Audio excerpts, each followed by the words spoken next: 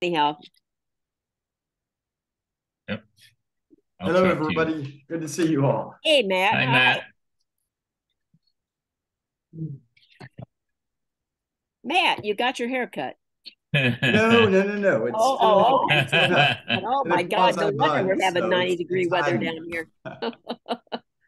It's still all there. Be glad you got it. I am too. Anya likes it as well. Using the wrong thing. I can put it on this Mark and Tony and I were just talking. We were emailing back and forth for his upcoming expedition. So, Yeah, yeah. Good deal. You're making communications with everybody. That's great. oh yeah, yeah. Love the expeditioners. And yeah, we're this one's going to be we got two expeditions that we're doing an introduction here for. One is for next week, which is the cooking program, and then there's the other, which is the expedition at the end of the month for digging at the overseer's house. So we'll Yeah, be that's us. you'll be able to if there's any leftovers, we'll save them for you all following the expedition. I'm trying to get So Mark to come down and see us while he's that close. yeah, yeah. I got a lemon tree that could use his help. Oh, More mulch. More Mark. oh, next week, we're gonna Tess and I were stacking wood today for the cooking program. Jerome put in an order for about 2 cords of wood. He's not messing around with wanting to run out of wood during the cooking program. But yeah, so I wanted to. We also do these as a making sure that no one, if anyone has any questions, they can ask about arriving.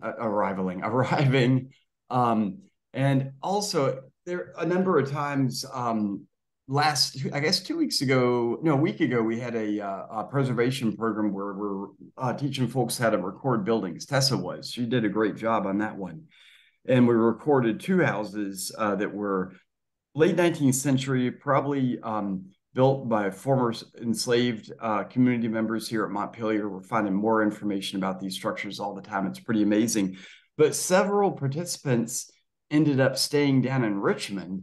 And I was just like, oh my goodness, this is such a long drive for you. So I want to make sure if anybody is getting a hotel, Orange is small, but we do have hotels. And you can there's a Comfort Inn. I think that's the one Gail and Tony, you all have stayed in before, right? The Comfort Yes, Inn. yes.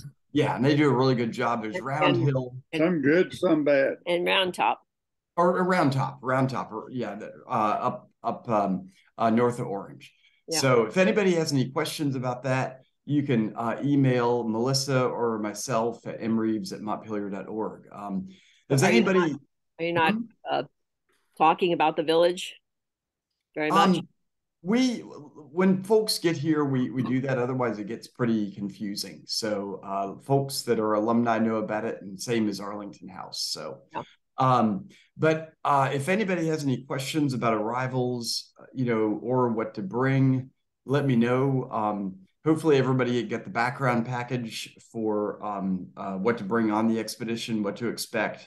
So, and for we used to about a year ago we were doing the COVID programs.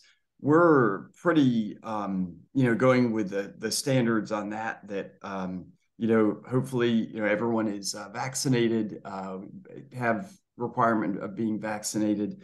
If you do have with traveling, just try to be safe for your sake more than anybody else's. And we've got all kinds of outdoor space that we're going to be using. So both for the cooking program and for the expedition for the dig.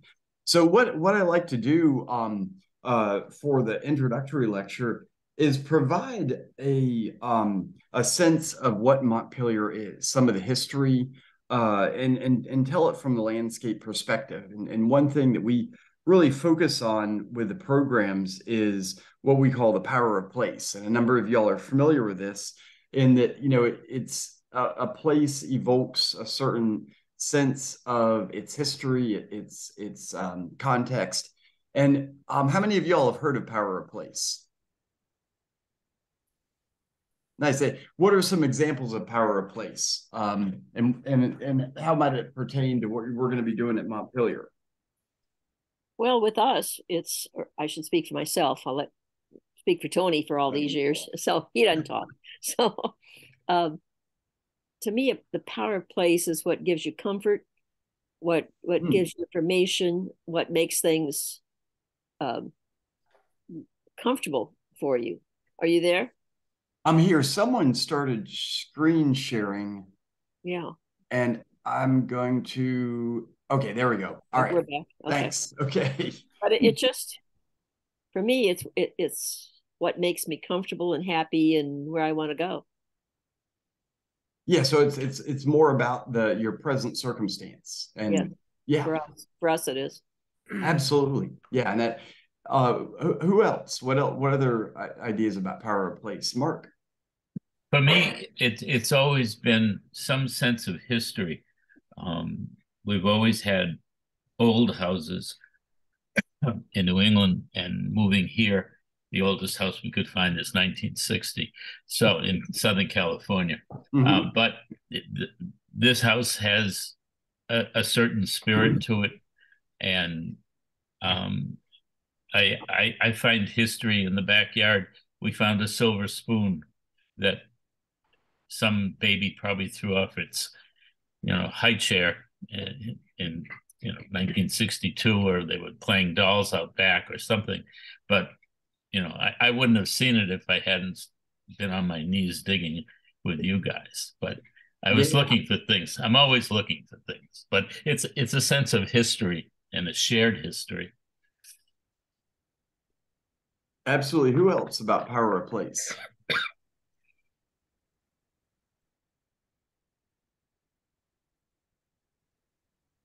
I think that the other thing that we have to be reminded of is that where we're at influences how we think. So I think that places have influences on our outcomes and our expectations. So we go to a lot of places and they provide us with settings to have lots of different feelings. Yeah, James, that's absolutely true. And nowhere is that more relevant than a site like Montpelier, where, depending on who you are, who you've been, in the present, but also in the past. At plantations, I'm sure you all have heard that, there are a number of plantations that have weddings. And, in a sense, in a visual sense, they're a beautiful place, and that is from, mainly a sense of not having a sense of what the history is at that place.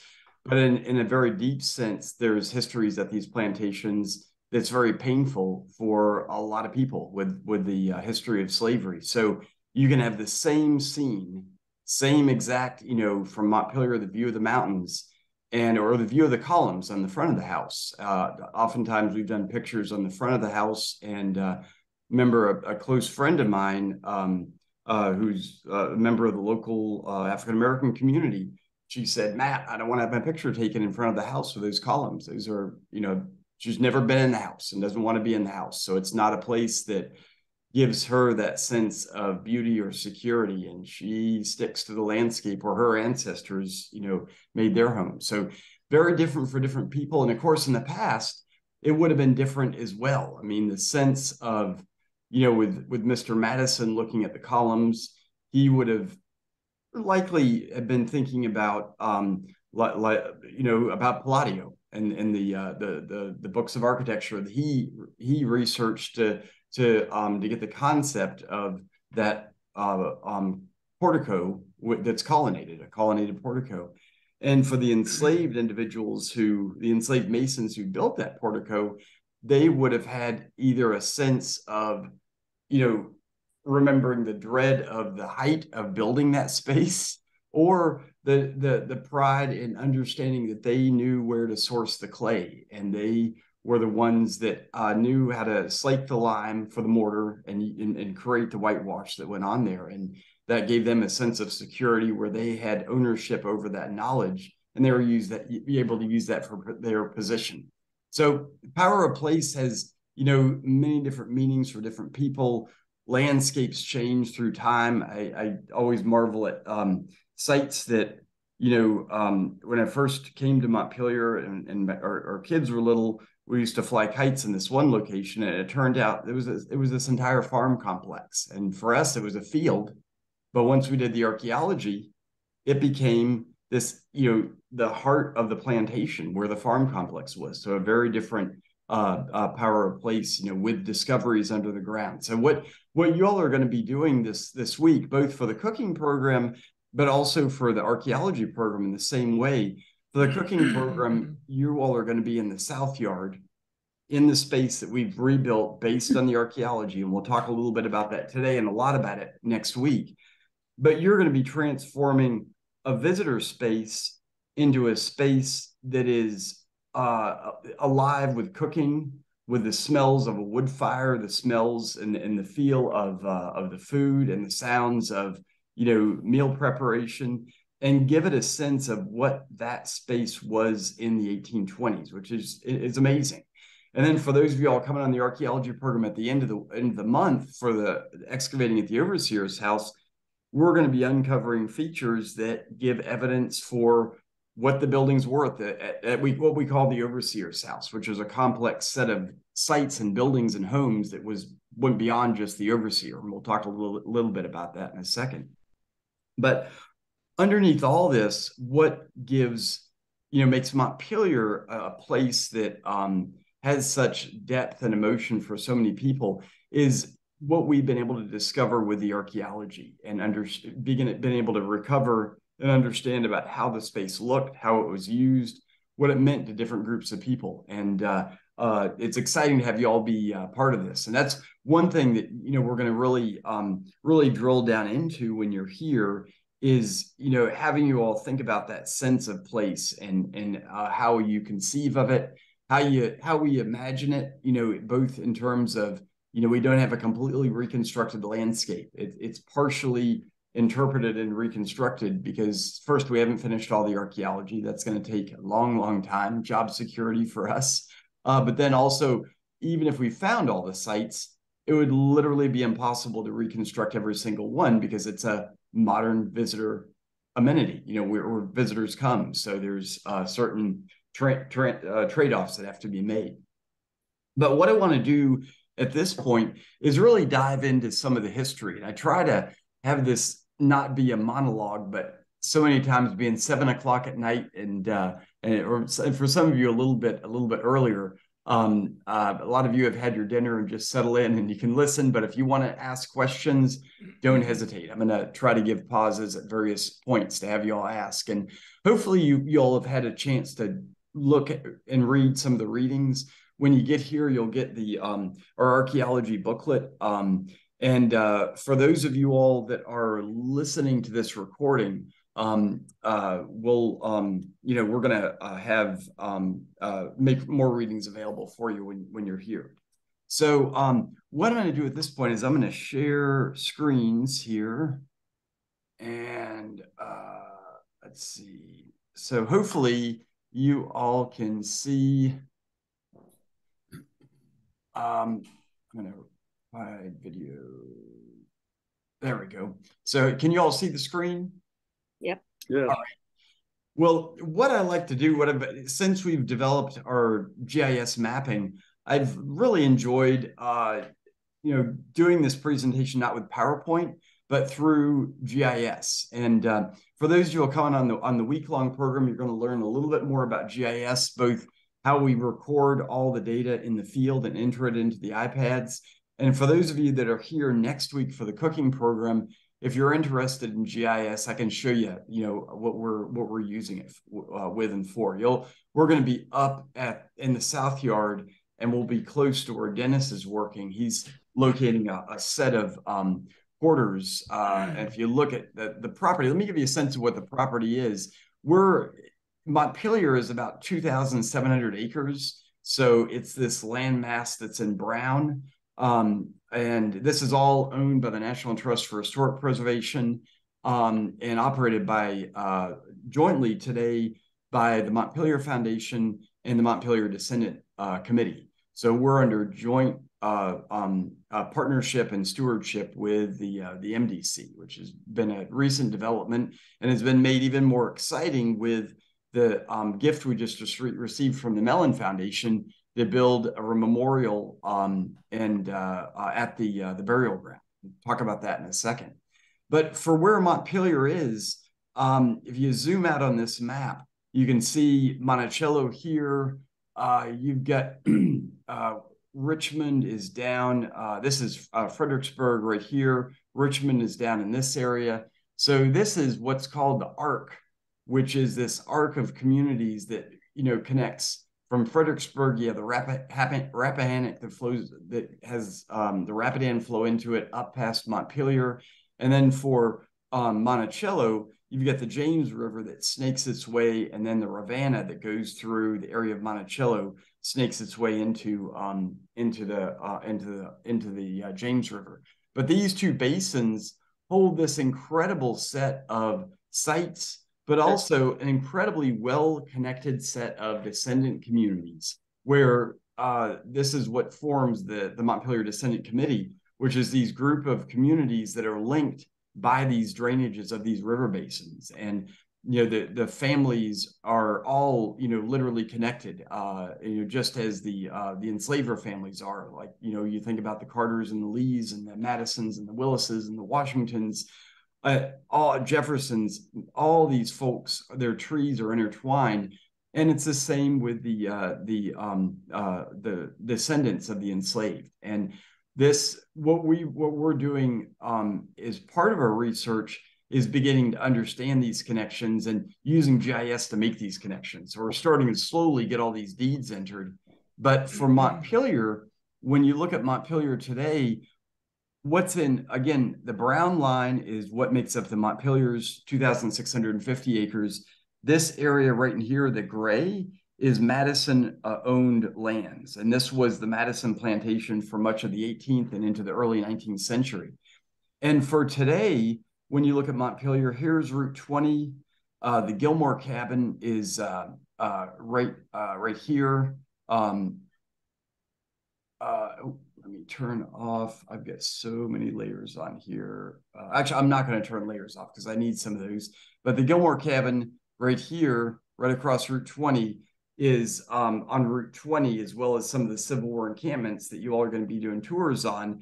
And then down here, you got Centerfield here, that main entrance into Montpelier. You've got the main house right here, which is restored to its 1820s appearance. You get the visitor center here, and the visitor core is what most people experience when they're at Montpelier. Most folks, when they're at Montpelier, basically experience everything from the temple, which was built in 1811 and is built atop an 18th century blacksmith shop, literally, all the way down to the Madison family cemetery, which is where the Madison family is buried.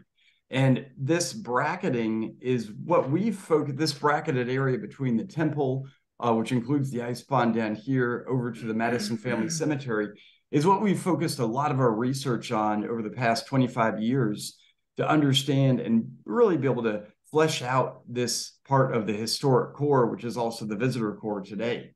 And so some of the history, like in just a super brief thumbnail that we've discovered about this space, ranges from 3 generations of Madison ownership. And of course, you all know the original Madison ownership is with Frances Madison. This is the what's called Mount Pleasant down here by the Madison family cemetery. And Frances Madison, one of her envelopes here that was addressed to her, ran the plantation from the death of her husband in 1732 up until her death in 1761. And during this time, what she ran this plantation as was a tobacco plantation. Most of the agriculture at the time was a swidden-based or hoe-based agriculture with hilling of soil to plant tobacco. So this sort of scene you can see right here in this Latrobe scene from the late 18th century. And the second generation of Madisons, they don't establish themselves down at Mount Pleasant, but up closer to the main house. So when James and James Sr., which is the eldest son of Francis Madison, marries Nellie Conway Madison in 1749, they don't move into the main house. What we've discovered recently is what they move into is a much smaller structure that we call the kitchen, and earlier it was a planter's cottage. And this is all part of the South Yard today, but this planter's cottage, which is a 20 by 16 structure, was used as the James Madison Sr. and Nellie Conway Madison's first home from 1749 when they were married.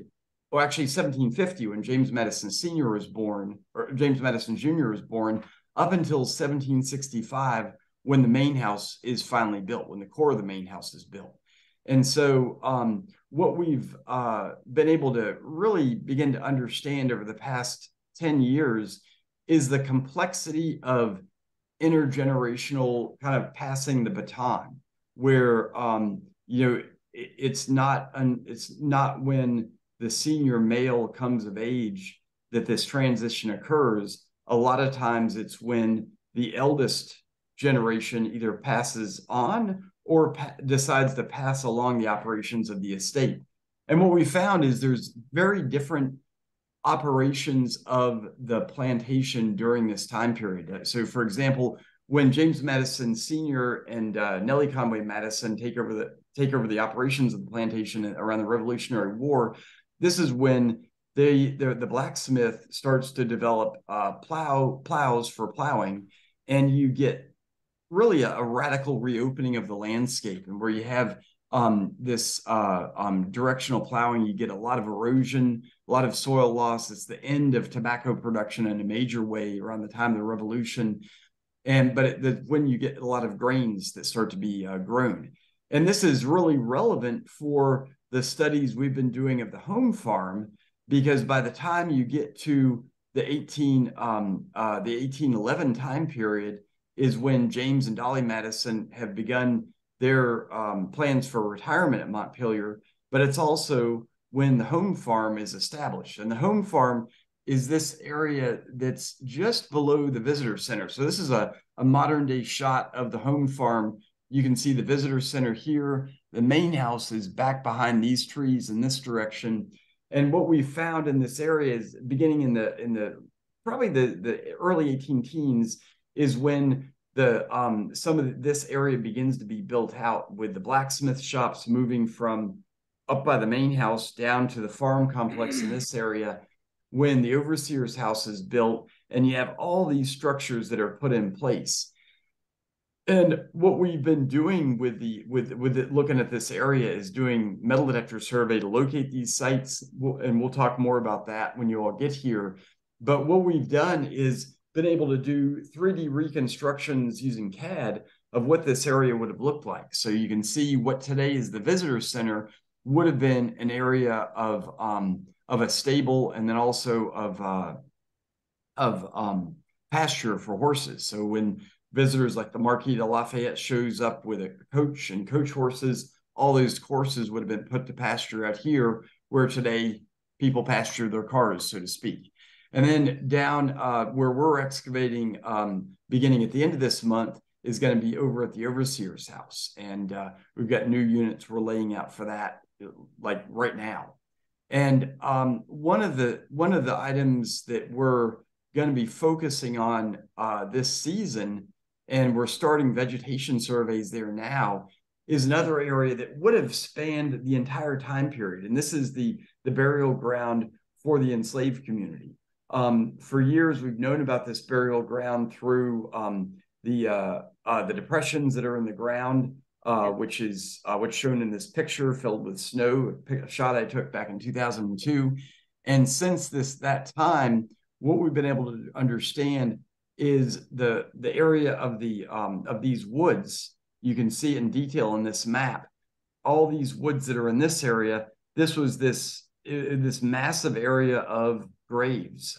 We found about 5 years ago through ground penetrating radar evidence for about 200 graves in this area.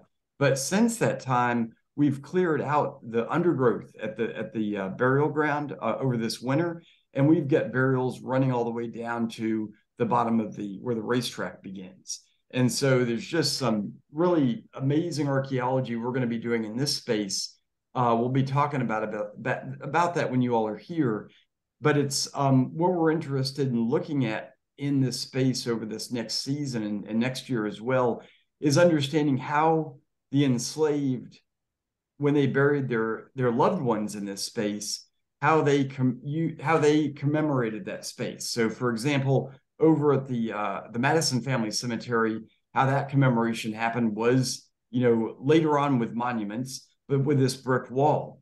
And at the burial ground, was there a similar, placement of, a fence in this area, any sort of offerings made? We want to be able to understand that to help inform the, building a memorial for the enslaved there. Matthew, can I ask you a question? Yeah, absolutely. Go ahead, James. At the bottom of your map that you're showing now, there's parch marks in the middle of that field, like close to the middle of the bottom of the frame. You see them? Yeah, right there. So what is the one above it, the one off where the hexagon is at? Right there. So what is that? Yeah, what is that area in there? This different Google Maps, you get different results. This is what's right here is that looks like that's a septic field right here. Okay. This one, I don't know if sometimes when they do the haying, you'll get this patterning, but you're right, James. These squares in here, there's no reason for those to be there. What I'd want to do, what we've got in these on this map. Let me see if I can bring it up here, because this is actually a new aerial map. I've got the 37 aerial right here. Let's give this a second to pop up. Still there. It's so when you so you have the parch marks somewhat outlined, but then you have the path more evident in the older aerials. It's kind of interesting because there's symmetry to it. There is, yeah. This almost looks like a line, like a septic line or a pipeline going out here, but I know there's no trench in that area. Yeah, I'm gonna have to look at that, James. That's there when we if you look at the we've got something called LiDAR maps, which give high resolution terrain. And what's fun to, like in this one, here you can see it, this line coming out here, this leads to the septic field right here. So if you turn off the hillshade here, what you can see is that where the septic is here, that's a totally different area.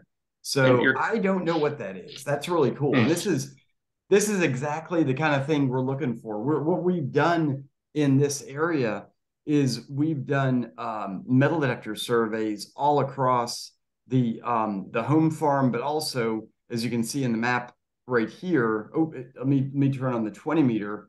We've done metal detector surveys all across the historic core to locate where sites are. And so what do you think you find with a metal detector survey where there'd be a building that fell down?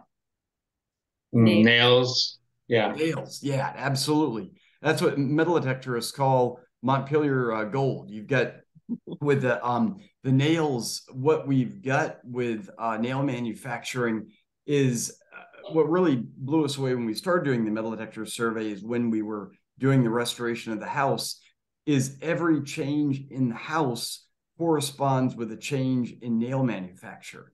And this also corresponds to, with each generation of enslaver of the Madison family, you get differences in agricultural techniques that are being used and the economy of the plantation changes. So we're able to take these nails and through the metal detector surveys with a 20-meter grid, which you can see at this level, all these larger squares all across, it's actually all across the property. We've been doing these 20-meter surveys. That's how we locate the sites. And then when you get to find sites, we lay out a 10-foot grid. And what we're able to do is go from this very coarse resolution where you can see where sites are. Like in this area, you've got this large area of sites here. But when you do the 10-foot metal detector survey, all of a sudden you get 3 different sites show up. You've got the blacksmith shop right here, where we found all kinds of, we found the, this is Gail and Tony's unit right here from years ago, where we found what we think is the base for the forge of the blacksmith shop. But in the units, we found, thousands of clipped iron pieces, the slag. And with the metal detector survey, this showed up in this massive concentration of iron. And where we're excavating right now at the overseer's house, you get this area here of concentration, which is the 19th century overseer, and then potentially an 18th century site. And then up in here, you've got the Mount Pleasant site. So all these start differentiating, and that's how we know how to place the units. And right where, long-winded way to get to what you were talking about, James, where you're noticing those patterns, you've got a lower area of green. The red is concentrations of artifacts, green and yellow or lower amounts. This is an area we think is a garden. And when you turn off your, the metal detector survey here, this area corresponds roughly to where that potential garden is. So we've got some work to do in that area to examine it. But what we've, the work that we've done in the area of the home farm is really in many ways only possible because some of the preservation that's happened at Montpelier. What happens to this area in 1844 when Dolly sells the property is most of these buildings, like the slave quarters, the enslaved homes for the cabins for homes for folks, are basically falling apart. They're abandoned. And what we end up with is, the features that get preserved that we excavate to find where these structures are. But what we get is, this area is abandoned, and where the new farm complex is built by the next owners starting in the 1850s is on the other side of the property away from this area in what we call, today the farm complex, or what's called Poplar Run Valley, because of the stream that runs through this area. And today, this is where the archaeology lab is located, where you'll be, spending time washing artifacts. And then also, for those of you all that stay in the village, this is where you've got the village housing, and also where we're going to be doing lectures down at Lewis Hall. But all this area was developed in the 1850s. But when the DuPonts buy the property in 1901, that's where they build the majority of their farm complex. So they really radically alter this area. But what it means is the old farm complex over on this side is basically left alone. And what you get is the only thing that's built here is where the visitor center is today. There is an Olympic-sized swimming pool built in the 1920s and a tennis court. So when I started at Montpelier in 2000, these pool cabanas were still here, as well as the swimming pool. And what the DuPonts had established in this area was basically an entertainment area where they didn't want this area plowed. And they're also, they were the DuPonts. They didn't need to make a couple $100 off of the field. They had all their Delaware investments that they had. So what resulted is all this area gets preserved. And when you look at Montpelier as a whole, when you look at all the woodland that's here, we've got 2,650 acres. And of that acreage, 1,800 acres is wooded. And when you look back, when you start looking at some of the metal detector surveys that we've done, what you'll see is that when you start to move into some of these areas that are woodlots today, what we found are everything from homes for the enslaved, where there's chimney bases that are in the woods. This is the base of a chimney here. And many years ago, these are the excavations that we did where we uncovered this structure. But then also on the same area plot of woods, what you've got is these areas of tobacco barns that are not showing up in my GIS. Here we go. We've got areas that are tobacco barns that are today in the middle of the woods. And so what does it mean about this woodlot if you've got a tobacco barn in the middle of it today? The second growth forest. Exactly. It's all second growth forest. And what's amazing about these woodlots is these have been growing up in this area since the end of the Civil War. So you've got just incredible preservation. And in many areas, what we've found is we've found these in the middle of the woods. What you find are these tree lines. Like this is a line of tulip poplars, and these tulip poplars are over 200 years old that are right along a property line that dates to the late 18th century. So what we've got with Montpelier is, something that goes way beyond the main house. It's way beyond the house with the columns that we've restored. It's this larger plantation that all feeds into what built Montpelier and the enslaved community. At any one time there was over 120 individuals who were enslaved Americans at Montpelier that were both doing the running the plantation, doing the blacksmithing, doing the cooking for the entertaining that Dolly is so well known for.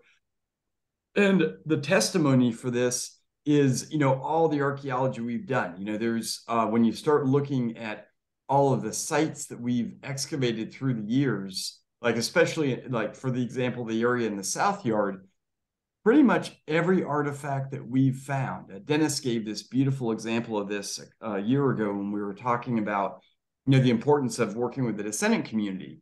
He said, for example, here, all these squares are areas where Dennis has done metal detector survey, and he's located tens of thousands of artifacts.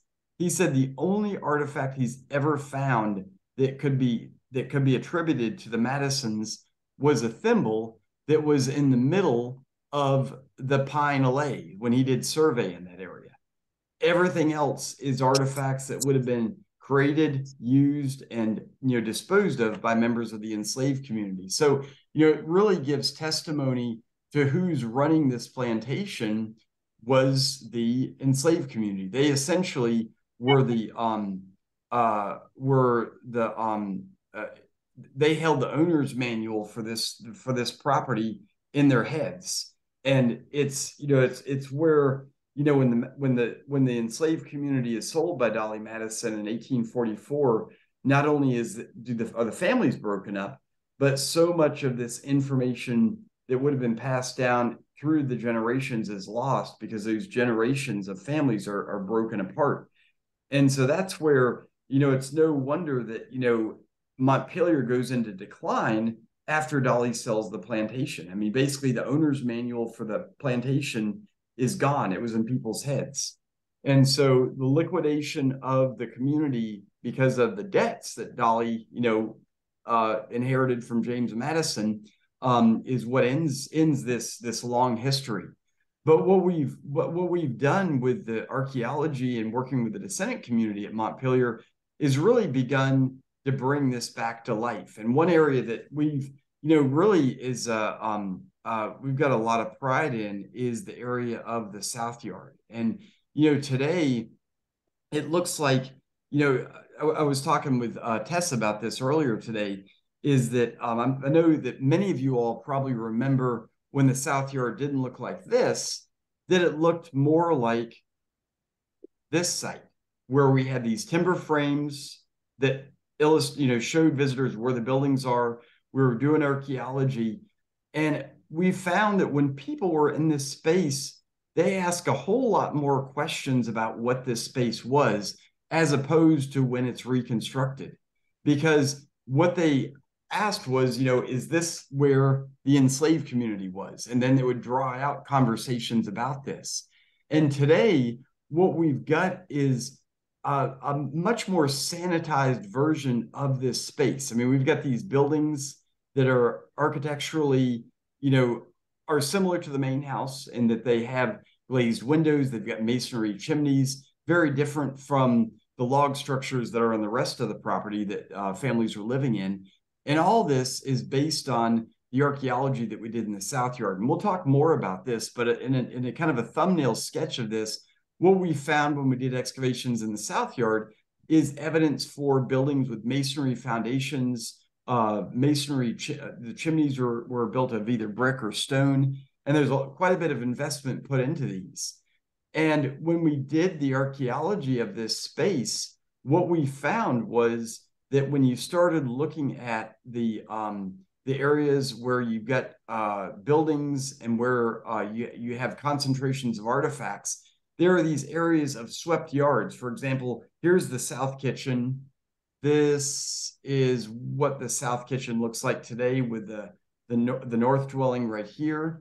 But this is what it looked like with the archaeology. You can see the chimney base right here.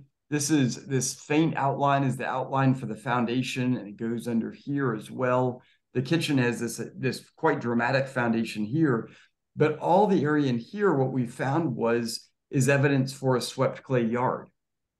And down in the bottom where the smokehouses were, this is where, when we did the excavations in these areas, this is where we found evidence for massive accumulations of trash from sweeping and disposing of objects, and where we got so many of the items that we've reconstructed and are in the South Yard buildings today. But what we've got with the archaeology we've done with this space is really a nuanced understanding that these buildings, what would have been present and more visible was the yard spaces.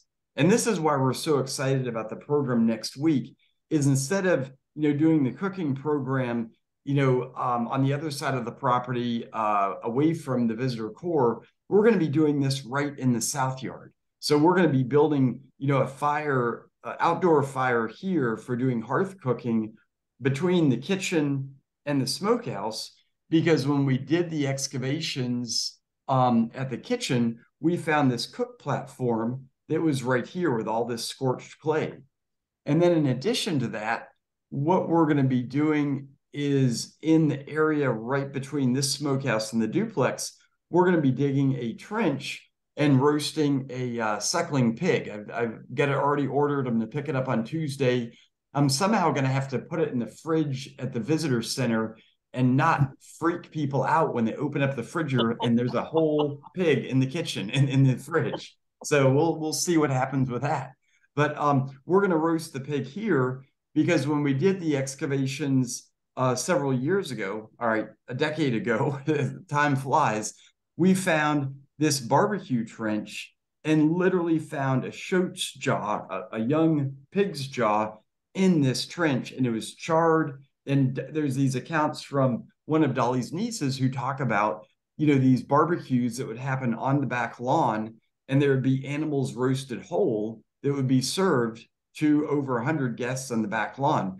Long time ago, we thought that would have occurred out, the roasting pit would be somewhere in here. But when we did the excavations of the South Yard back in 2011, that's when we found this barbecue trench. So we want to recreate that on the landscape and really, in many ways, begin to make this into the living landscape that it was back in the day. And for those of y'all that have been at the site, when you're walking around the unit, and after about 2 weeks, what happens to all the grass around the unit? Just gets pounded down. Yeah, flattened. It gets pounded down. There's no more grass there. And that's part of what when you see that, you've got a space that's alive. It sounds ironic. If there's get rid of the green, it sounds like it's dead, but it's actually alive with traffic. And that's one thing we want to do in the South Yard, is begin to make this space more alive. So what's fun about having, in this lecture, the folks that are coming on the week-long program at the end of this month to do work at the overseer's site. And at the overseer's site, what we've got is a series of features. These are when you zoom in, let me give you a chance to breathe here. Give you a chance where the context is.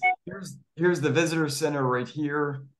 What we were talking about just a second ago, was the main house, which is right here. Let me see if I can get that cursor on this. There's the main house. The south yard is all this area right here. Here's the visitor center. And down here is the home farm, which is all this area.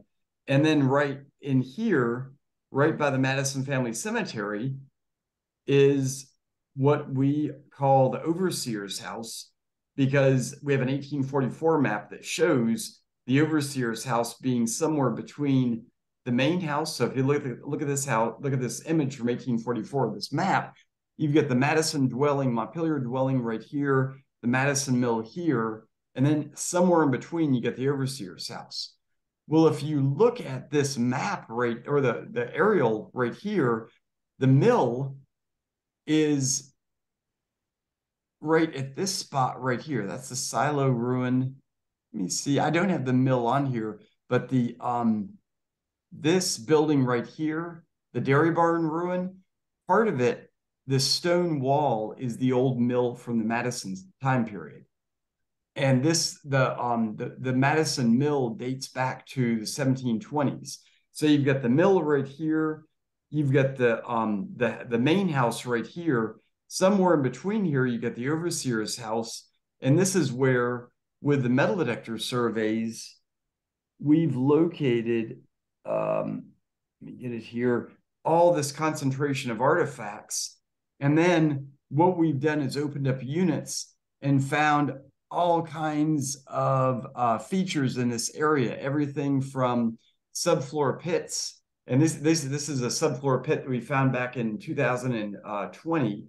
This is this stain right here with all the charred wood. The red clay is the surrounding undisturbed red clay. This is what's called a subfloor pit, and it's typically what you find underneath slave quarters, these cabins that we've excavated through the years. So, for example, out at the field quarter, where you've got these log structures we've reconstructed. Here's the visitor center up here. This pit right here, you can see a detailed shot of it right here, is this squared off pit. And this actually had a basket, a burned basket in the bottom of it. And this is where probably the enslaved household kept their root crop, more likely sweet potatoes. And sweet potatoes need to be kept through the wintertime warm and dry. And the only place you're going to have that is a hearth. So what these subfloor pits represent are areas where you've got a building, and this is how we knew where these buildings were. So for example, where this subfloor pit is, this is where we reconstructed the log building right here. And so over at the overseer's house, what we've got is this one area that has a subfloor pit, which is indicative of a log structure, but then have this massive concentration of brick over in this area right in here, which potentially could be the structure that's shown on this map from 1844 that has these chimneys on it. You know, whether that's a representational map or not, it's hard to say. What we found at the overseer's house is this concentration of brick, which usually is associated with the chimney stack. So what we've got is this, you know, incredibly complex site that we're discovering through the archaeology. And then when we do the archaeology in this space, what we're able to do is begin to reconstruct that either through 3D renderings, like, you know, that we've got, with this scene right here showing the overseer's house, visitor center is up in this area. This is the area we're going to be excavating starting, you know, in 2 weeks. Do it through these reconstructions, or, these kind of reconstructions are ones that are still, or you can have it on a map right here, which is pretty cumbersome to deal with. But what we can also do is we've been beginning to do 3D renderings of the landscape. And so you can see right here starting to come into view is the main house. And in this rendering, let's put the roof on the main house here. So it's a little more complete. You've got the main house right here. You've got the south yard in this area. What we're doing is starting to build a 3D version of Montpelier. And this is one, remember at the beginning of the conversation, we're talking about how there's no way to reconstruct this entire space. Well, with a 3D rendering, you can begin to create a virtual reality of all this space. And what we've got represented here are all these buildings. And what Tessa's done is she has begun to represent, let's see, yeah, the blacksmith shop. Where am I? Here we go. Oh, there's the pump house. Yeah, I gotta back up a little bit. With these 3D landscapes, it's so easy to get lost on this. This is the Madison Family Cemetery right here. Here's the overseer's house right here. So in this case, what she's represented is the overseer's house that you can see right there with the brick chimney and the stone chimney base. And then across the road, what you've got is the forge for the blacksmith shop. So we're slowly beginning to build these out on the landscape and get these represented. And then, of course, what we can also do, what you can't do with a real landscape, is represent different periods in time. So we can represent, for example, Mount Pleasant in this area, or if we get this model pretty sophisticated, what we could do is take the wings off the main house, take off the 1797 portion right here, and get back to this 18th century structure that is, between the two chimneys right here. So what one thing that we're looking to do at Montpelier is, of course, take the archaeology and interpret the landscape. And again, this can be done on a virtual level, or it can also be done through reconstructions. But again, when you start looking at some of these reconstructions that we've done, for example, with the South Yard, what you get is, the building's there, but then not the landscape really represented as it was with the swept yards. And so this is where, we're constantly looking for new ways to really begin to bring the life back to these spaces. And this is something that we're going to go into a lot more depth on when you all are here. But does anybody have any questions so far? I've been doing too much more of a monologue than a open discussion here. Well, I'm sorry, go ahead. I have to ask, our scheduled time, I think, is May 7th. So I'm hoping I'm in the right meeting. Oh, yeah, let me They sent me the link and I'm not hearing our date, so I have no idea. Yeah, Jill, I will check on that for you. Yeah, I mean, this is great though. I mean, I was curious to see if we were going to do the Overseer's Cottage on May 7th too. So what program are you all on, Jill? What's the date? I have no idea.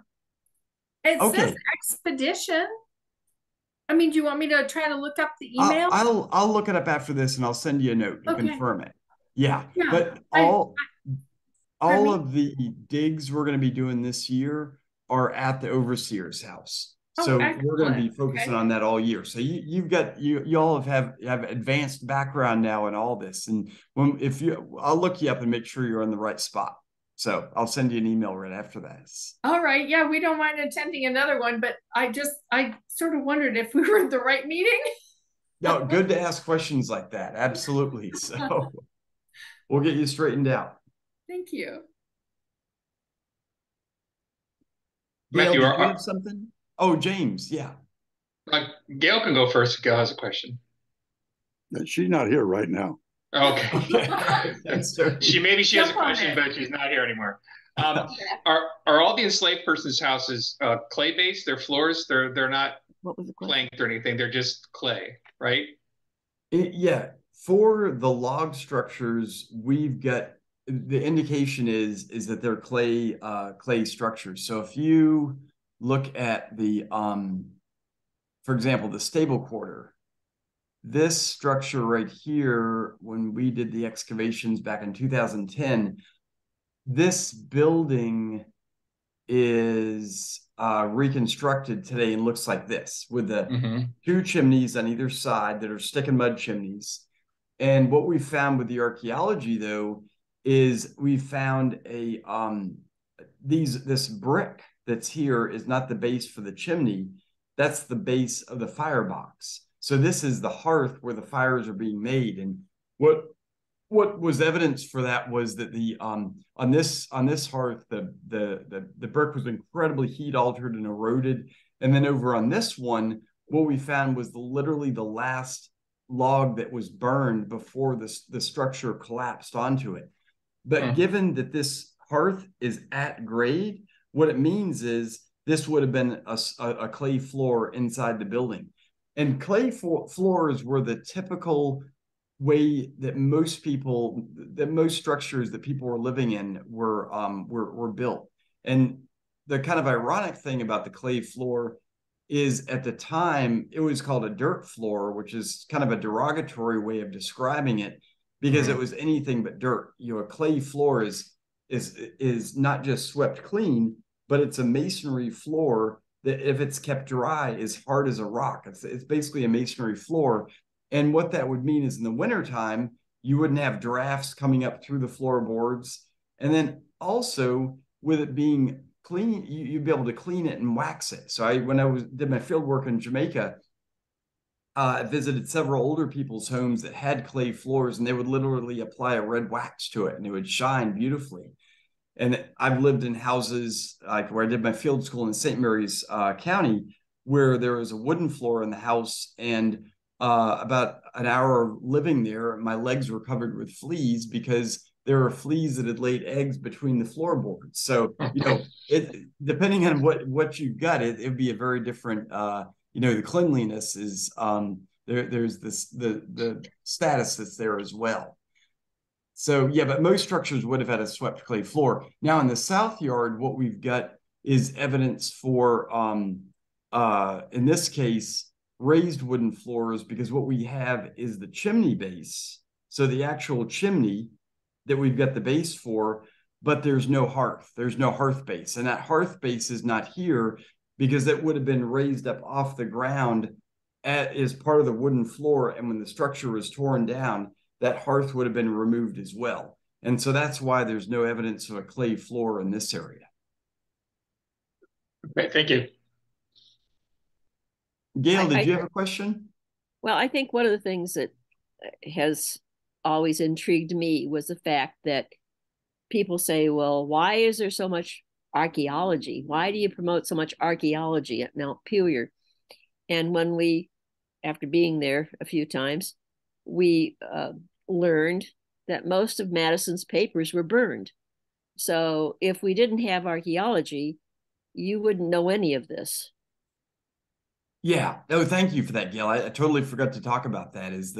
We have very few surviving documents. The ones that describe where structures are that one that I showed, that's the plat right here, the from 1844. And then the other one is for the South Yard, is this insurance plat from 1837 that shows where the buildings are. And this is where, it made looking for these buildings a bit like shooting fish in a barrel. It could pretty much provide the blueprint for a dig here. But other than that, for all the rest of the property, where we're doing our metal detector surveys and the LiDAR, we're having to find these, through survey. And the other thing that with the burning of the documents, all of the farm books that certainly would have been present at Montpelier that described what kind of crops were growing where were all lost. And one thing that we've been able to do is recover some of this information with crops with the LiDAR surveys, because with the LiDAR surveys, for example, in these wooded areas, what you can see, here's woods right here, is you can see these linear patterns where you've got old field lines. and then finding the structures where the barns are. If you've got a threshing barn, it's processing wheat. So, there would have been wheat fields in this area. But in addition, what the archaeology provides is really is a witness to the actions of the enslaved, which, when Madison's papers are described as being burned in 1852, they ended up at his stepson's house. And when his stepson, John Payne Todd, died, all Madison's nieces and nephews go to the stepson's house, find literally 2 rooms full of documents, and they say that they confine all of the secrets of their Uncle Jimmy that he wouldn't want to have be seen to the flames of time. And so all of it's reduced to ashes. And so what that would have destroyed not only is, the layout of the plantation, but also in many ways, much of the record of the accomplishments of the enslaved in terms of, what work they were doing. But with the archaeology, what we're able to do is recover that. And for that reason, the MDC calls the archaeology of this landscape calls the landscape literally a memory device, because for the descendants of the enslaved at Montpelier, almost all their memories were in many ways consumed in that fire of burning the documents, but also when their ancestors are sold and families are divided, the traditional way of carrying on oral history for many families was lost, because if you're separated from your grandparents, you're not going to have those memories passed along. And so this landscape holds that memory. And that's where, the space of the burial ground is one area that we're really excited about looking at. Is this space is one of the best preserved burial grounds of any plantation site that we know of. It's never been plowed. It's got evidence for the burials in this area, and we're going to be able to uncover information, not only about commemoration of this space, but if the descendants so choose, is also begin to examine the actual burials themselves. And there's all sorts of dietary information, facial reconstruction that can happen. But that's something that's a very personal history that descendants are going to make the decision on. So yeah, those documents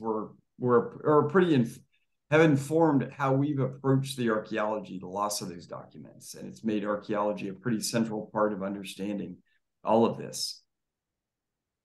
So I think one of the other things that always intrigued me, having been raised in Springfield, Illinois, in the Midwest, and not exposed to anything segregation all my growing up years, that when Dolly had to sell the slaves, that was the end of the farm. You could have 2,000 plus acres, but you have no one to work it. You have nothing. And I'd never really thought about that in that concept. Yeah. And when Dolly sells the community, what she sells is basically the owner's manual for that 5,000 acre farm. The knowledge of where the best clays are for making brick, where the best stands of walnut are, where to grow crops, all that is gone. And so, yeah, it's the community is what made Montpelier what it was. That intellectual knowledge base was rested in the hands of the community. So what I'm going to do is I'm going to stop sharing screens, and see a couple of folks have had to sign off. What I wanted to do is give folks a chance to ask any other questions you might have, and I don't want to keep you all night, but we'll have plenty of chance to talk when you all get here. But are there any other burning questions that folks have? I have a question. How involved are the descendants in the telling of the story of Montpelier?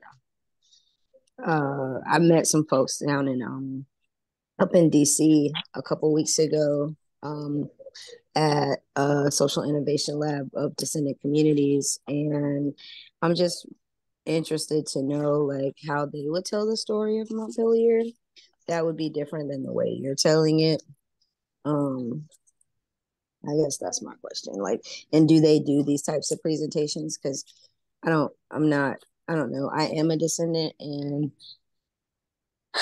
I guess when you were talking about the power place, I really just wanted to wait and see what was happening before I made any kind of comment. And I just think that the people who cared for, maintained, nurtured, and kept the Montpelier community were way more than the quote unquote owner's manual. I mean, they were the lifeblood of it. Um, and I'd just be interested to know, um, yeah, what role the descendants have in the telling of this story. Absolutely. That's one area that with co-stewardship with the descendant community, what we're with the overseer with the work that we're doing at the home farm and the overseers project, we're going to be working with the MDC on the questions, the interpretations we're going to be making of those spaces. And that's incredibly important. And getting language right is one thing that we want to really focus on. And so like using a term like the owner's manual, if that's something we want to examine and correct, if it's something that makes simplifies thing or something or essentializes things too much. There one of our one of the staff at Montpelier, part of the archaeology staff, Becca Davis, is writing her dissertation. She's an archaeologist. She's writing her dissertation on the archaeology of Montpelier and doing interviews with descendants to begin to understand and do just what you're saying, which is to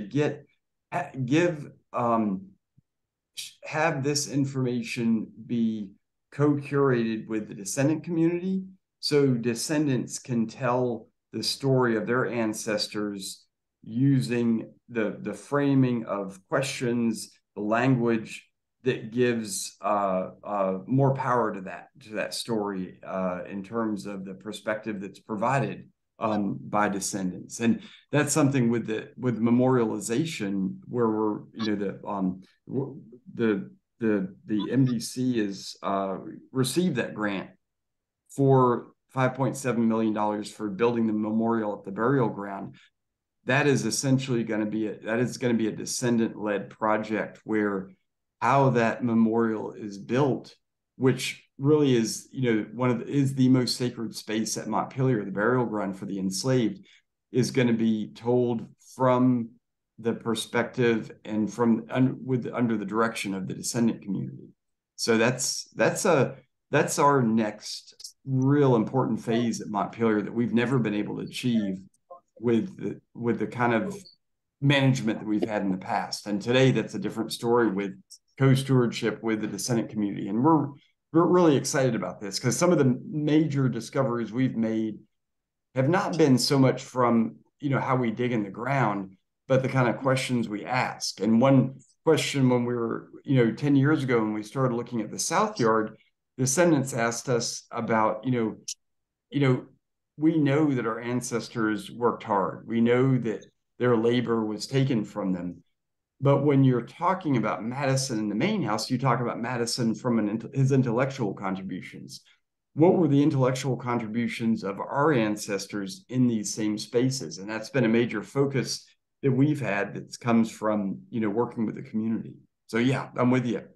I mean, I just think about Alexis de Tocqueville and how he came over here and wrote, basically that the, plantation owners actually didn't really do anything, and that, slavery wasn't gonna survive in the United States because they were just extracting a lot of labor and not really being fair to the people they were extracting from.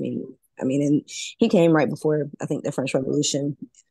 But my point is that I hear what you're saying, and I think from my perspective, I'm gonna come up with Jerome next week to cook, and I think from my perspective, these kind of talks of like introducing the space one of the things you guys could do in the future is involve some descendant community folks to kind of help tell the story. Like just having them on the phone and having them in the conversation, I think is really super important because, you know, it gives a levity to it and a respect to the work that, you know, I mean, I'm not a descendant of that community, I'm a descendant of another community, but it gives our ancestors their, you know, their rightful respect. And not saying that it's not respectful. I just think that it's really super important with everything that's going on around critical race theory and what everybody's talking about as far as education.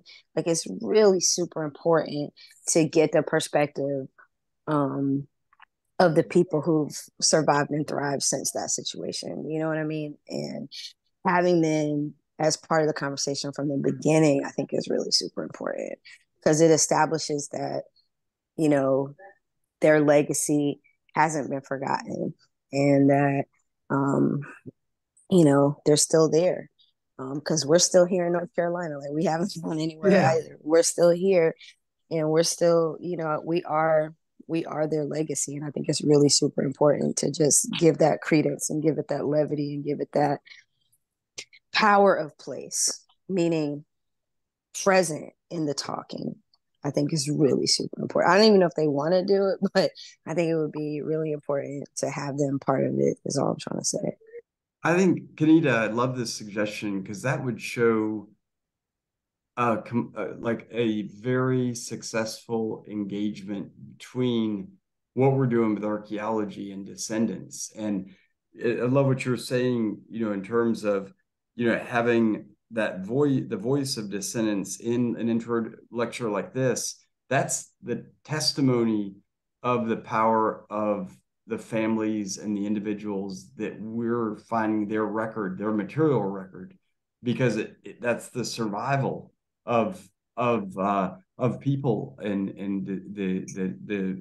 the mere fact that someone is a, you know, identifies themselves as a descendant gives testimony to their part of their identity comes from a knowledge that their ancestors have passed along, and they're, you know, striving to learn more about their ancestors, and that Not it gives yeah, the power not just that. It's also like the love. I mean, I think Black people are still here in the United States, and that we're still living and thriving and surviving because of the love that our ancestors have for us and for us to continue. And so I think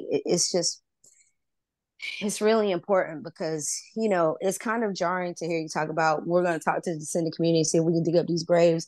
It just kind of sounds like some grave robbers, you know what I'm saying? Like, and I think if you had a descendant who said, we're thinking about seeing what our ancestors lived like, and we're debating whether or not we want to disturb their grave. I mean, it's just it resonates completely different than coming from, and I don't mean no offense, my man. I mean, I think you gave me a lot of really great information tonight, but you know, it's just like some Indiana Jones grave robbing stuff. You know what I'm saying? Yeah. Like, and to have there's a legacy of that, Kanita, where absolutely, and yeah, that's there's a terrible legacy where archaeologists have excavated burial grounds of in enslaved communities, and the bodies have ended up in storage, and the yeah. I descendants mean, never even had any indigenous voice. communities, Native American communities, and I was just reading recently about the Met and their ill-gotten gains and how they've, you know, stolen a lot of statues and deities from rural Asia. You know what I'm saying? And that it's like in their coffers. Like, and so I think, you know, I'm not trying to be any kind of way. I just think it's really, really important that when you start to talk about those kinds of things, that you have the people from those communities talking about that, because that means that they're interested, that they want to do it. And that comes off a lot different than, you know, an archaeologist saying they want to do that. And that's all I'm saying. Yeah, I'm with that. I think that would.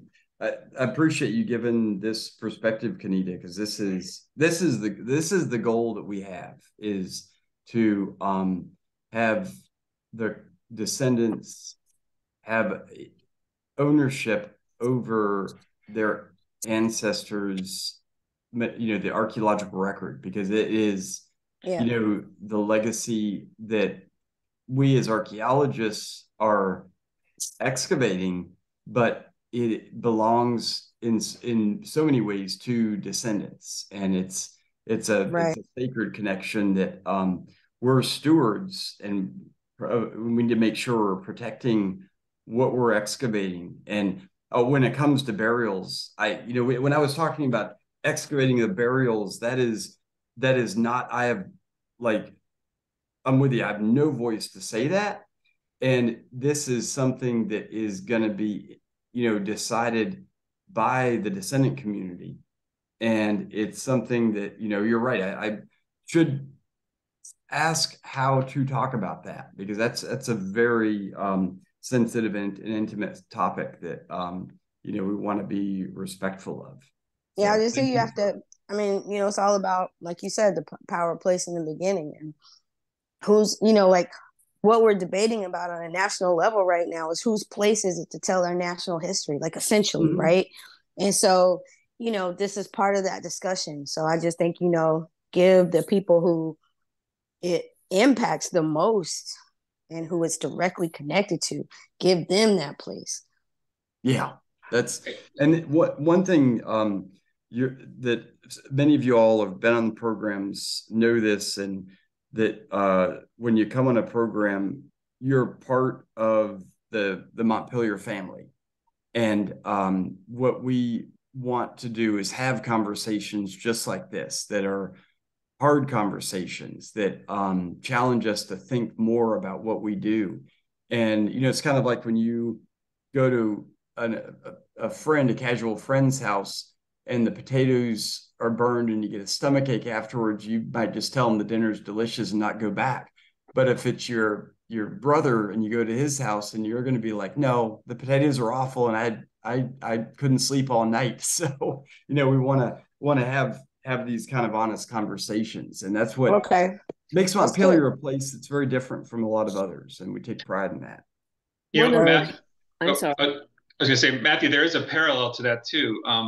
Williamsburg, with their excavation of the churchyard that they were doing on there and they're currently involved in, worked very closely with the descendant population. And much of the work they're doing is non-invasive into the graves themselves. They're mapping location without excavation.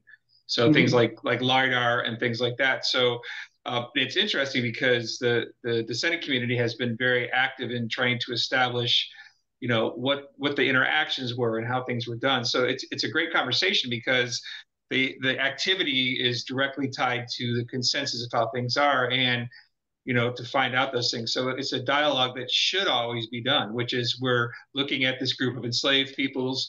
This is their properties. This is their graves. What can we know from that? What the descendant community wanted to know? Because interesting enough, the Williamsburg excavation of the church produced a lot of information that wasn't previously known to the community. And there was a great deal of respect from all sides and how the whole decision-making process was going. I'm envisioning that's kind of how the organization would do it here. Was what is the consensus? What do we need to know? What are the research objectives? The things we want to find out.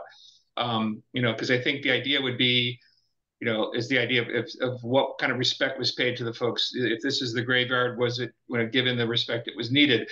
What Mhm. historically was the treatment at that particular time for graves and enslaved people being buried on properties that under the ownership they supposed of the person who was the overseer and the property owner?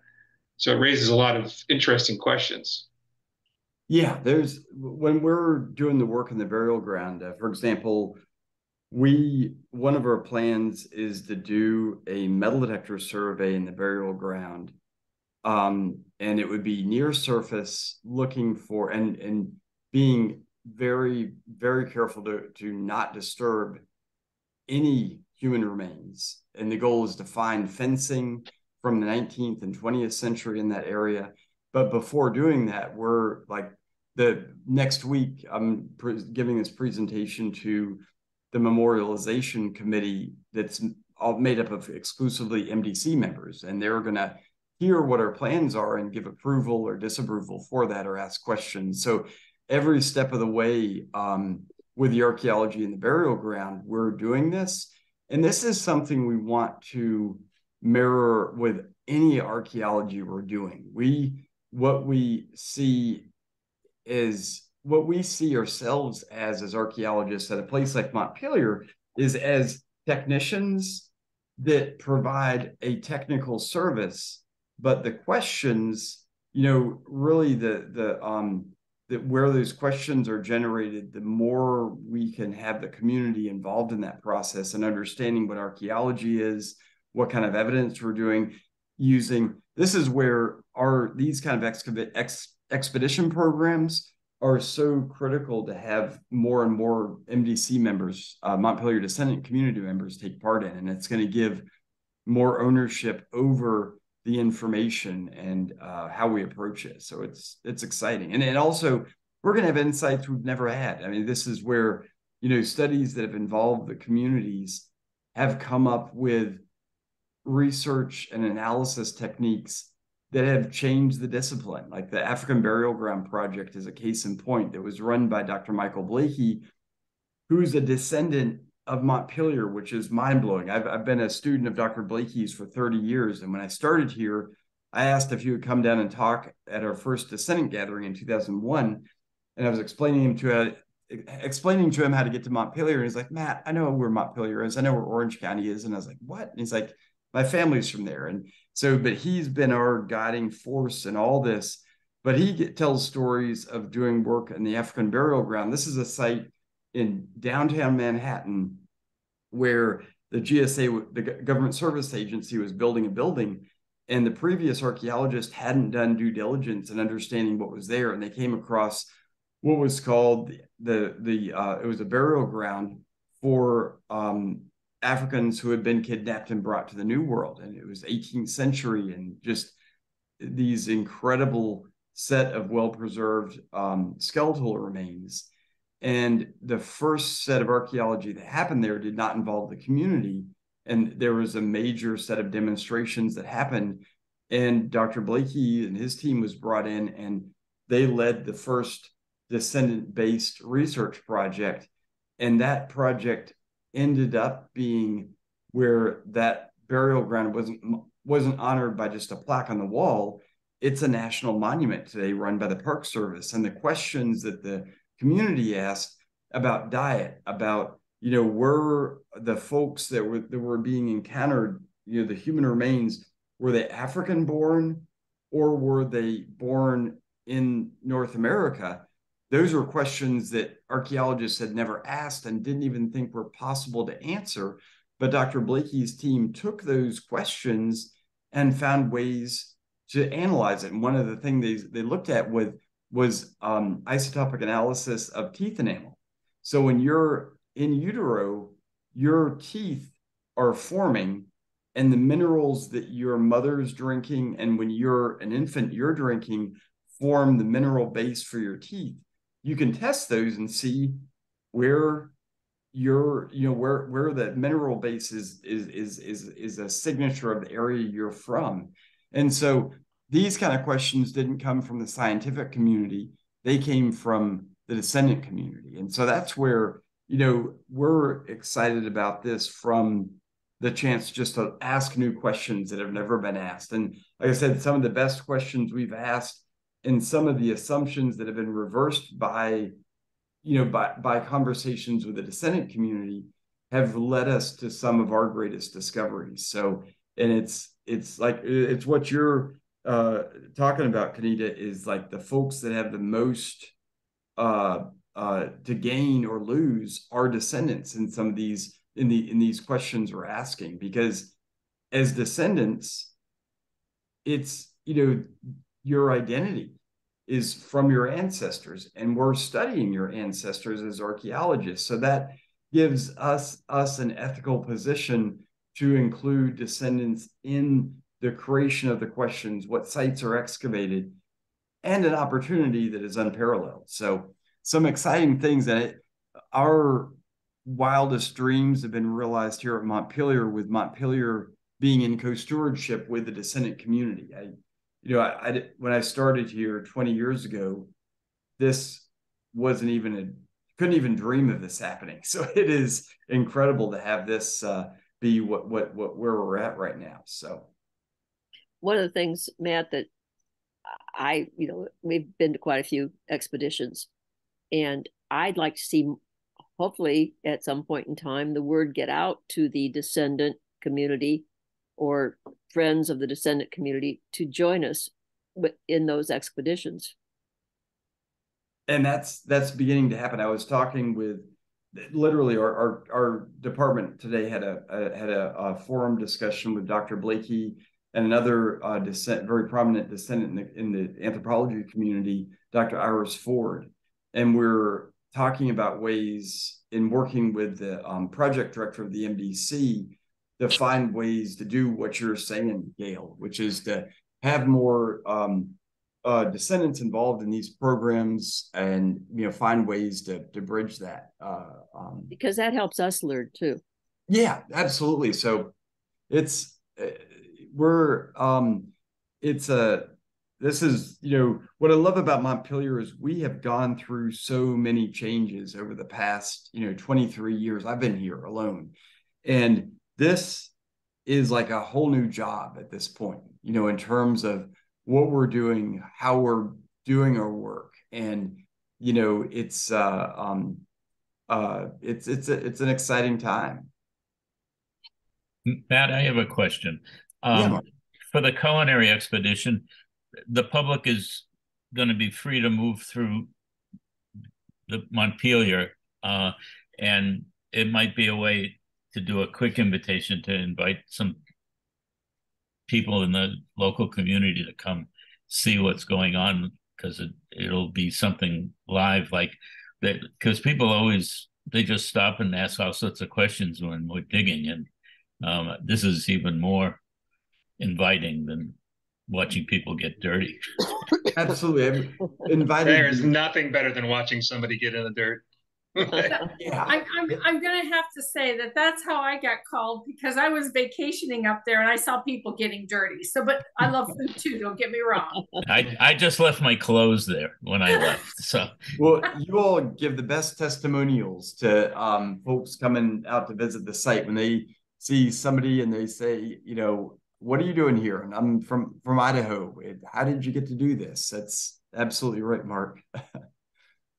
I had some housekeeping questions, but they're probably from Melissa. I'll give her a call tomorrow. Okay, yeah, that sounds good. We probably do the same too, because we don't even know what program I'm on. But that's important to know, Jill. I'm assuming I wear gloves, sunscreen, a hat, and boots and stuff like that. Right? Yeah, absolutely. That you should ask Melissa to make sure that you've got because we have a whole packet of information we send. I'm sure you sent me more than enough. If anybody doesn't have that packet, let me know, and I'll put my email in the chat. And one thing we've found, we're an older couple, as if you couldn't tell, and we have found we went to Lowe's and got 5-gallon buckets with a lid, and so we put our of course we bought our own Japanese trousers, and we've got our gloves and other stuff, our kneeling pads are important, and we just put that all in our 5-gallon bucket with the lid on it, and it not only helps you get one bucket down to the site, but it also makes a nice place to sit down when you want to rest a bit. Oh my God, I bet that's not in the handout. That sounds fantastic. Okay, Matt or Matt? $5 can create a lot of comfort for you. Matt, okay, Matt, you gotta take a lesson learned from that. I will tell Melissa to put that in, because I love that the idea. Mannings always show up with their How handy is that? Yeah, well, not everybody's as old as we are. He just turned 85, and I'll be 82, and so we need our 5-gallon bucket because we got to have some place to sit down. So and the whole logistics about, like, I do like food a lot. So are we pack a lunch? Is it like that kind of a thing? Yes. Yeah, you'll pack a lunch, because unfortunately there's no food service at Montpelier. For the cooking program, that'll be very different. Jerome is having lunch for each day. So for the culinary program, why can't we have the culinary program and the expedition one at the same time? Well, that's a good idea. Yeah, that'd be amazing. That's wonderful. When I did my field work in Jamaica, I used to make peanut butter and jelly sandwiches for those local community members that were helping me with the dig. And one day my friend Linton was like, Matthew, we're not eating your so-so food anymore. You're going to get chicken for us. I'm going to make you, we're going to have a bush meal. So we'd always have bush chicken, which was amazing. I'd love to have a cooked meal at the site. Well, if the Mannings are staying in the village, I can put some food that we cook in the freezer for them. So hey, we'll be up there. You go. Just let me know. I didn't know. I guess I missed the village meeting. We have an Airbnb that's supposed to be very close by. No, that's not good. That's good. Jill, let's talk. The problem with the village is it's not always available, and we can get into the details with that. But Jill, I'm going to make sure that Melissa contacts you all and get you set. You can put my name on there too, so we'll catch each other. Yeah, I'm the new bird to this, and I talked Mr. Dooley into it, so we'll have to like. She's under pressure now. I've only been once, but staying in the village was a wonderful experience, and the nature that's all around, and just walking and listening to the place. We're going back to the importance of the place. Well, I know it's not always there, but sometimes it can sync up, and I look forward to staying there again. Well, I do cook, so if somebody invites me to the village, I can bring something. But just a thought. The thing is, Matt, if we'd be happy to talk to anybody. If you want to share our email, we'd be happy to talk to anybody that just of what our experiences have been. Not to take them down the wrong path by any means, of course. But I'm happy to do that too. I think we should go back to hunter-gatherers. We should just scrounge the site for food and, get back to our roots in terms of eating things that we catch during the day. There's always a few big fat groundhogs around. Yeah. And those traditionally, they're not tops of pine trees. Yeah, It may I not be am great bringing for us, my lunch, okay? I'm not depending on squirrels. Squirrels run right up to you, just a little bit of salt and pepper, it's all cool. It's good. So get back to that to the life existence there. So, Okay, Matt, can I sign off? Have we done the educational part? Yeah, we have. Yeah, we're all set. So what I'll do is I'll email the recording out. And if anybody has any questions, you can email me and also email Melissa, and we'll get things straightened out. So, but good seeing you all tonight. Okay. Matt, I have one quick question. Yeah. Did I understand that during the dig program, we're going to work on the digitization also? Yeah, we're during the dig program we'll have the normal one of the Wednesday morning training sessions on that, and also be able to spend some time with you, Debbie, on that. I'm looking forward to that. Hi, Debbie. Thank you. Hi. All right, Matt, everybody. Well, Matt. Yeah. Are we supposed to get a packet in the mail? It's a PDF packet of information through email. Okay, I'll check back. I don't think I have it. So, all right, I will. I'm gonna look and see. James, what week are you coming on? I'm coming in for the dig. So end of April. Yes. Okay. All right. I'm gonna check with Melissa to make sure that got sent out. So I need to. Okay. And I'll gather some squirrel recipes for Jill. That way, sounds good. I want to reinstitute a checklist for a lot of this because some things slip. So, but okay. All right. Well, thanks everybody. Thank you. Look forward to seeing you everybody. all. Bye. Goodbye, Mannings. Bye-bye. See ya.